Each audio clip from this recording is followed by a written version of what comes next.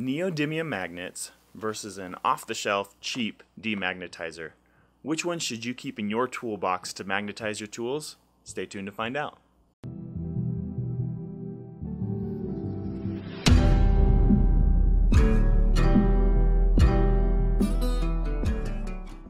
Hey guys, welcome back. This is Mike with Things You Might Like, and let me tell you how I came across today's product. I was walking through Walmart, checking out the tool section, and I saw this thing, really bright yellowish green. That's what first caught my eye, read what it was, and then saw the price. It was $1.27.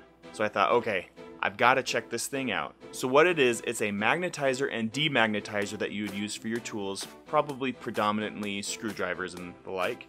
And this one is by Hypertough. And what I've always done is when I've worked on projects and I've come across strong magnets inside of them, think of the magnets found in hard drives, I pull them out, and these are what I use to magnetize my tools. And so I thought, would it be worth it for $1.27 to have a magnetizer and demagnetizer, and could it replace these guys right here?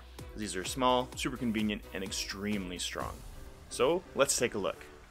Alrighty, so let me show you guys what I've got going on here. I grabbed two of the same exact kind of screwdrivers. I'm hoping that the materials being the same will override the fact that the sizes are different.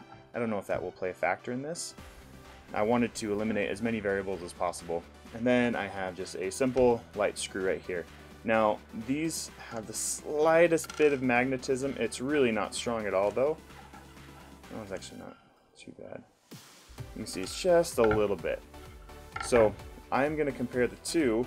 I'm going to use the neodymium on one and the magnetizer on the other and see if either one can do a better job of picking up the screw.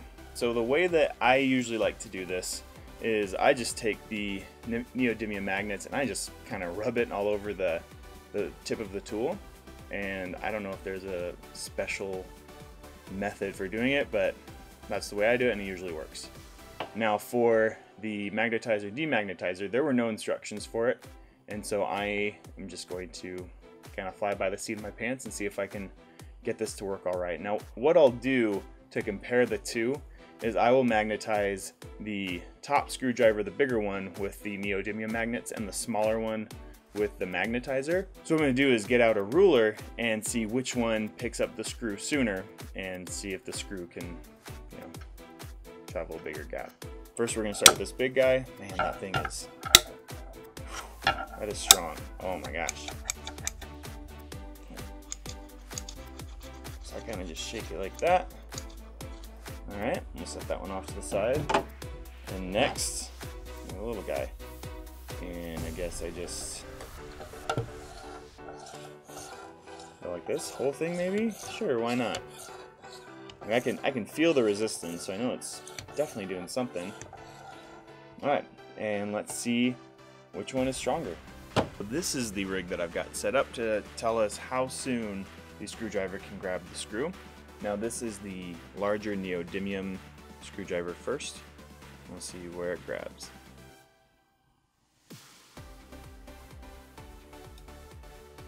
Alright, first one was 6 millimeters. Let's see if that's consistent.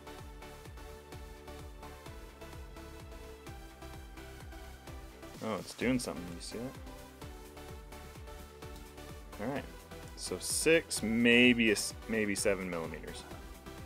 Okay, let's check out the magnetizer slash demagnetizer.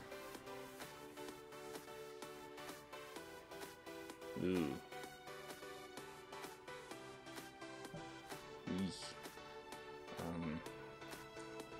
Eek. Let me, maybe I did it wrong?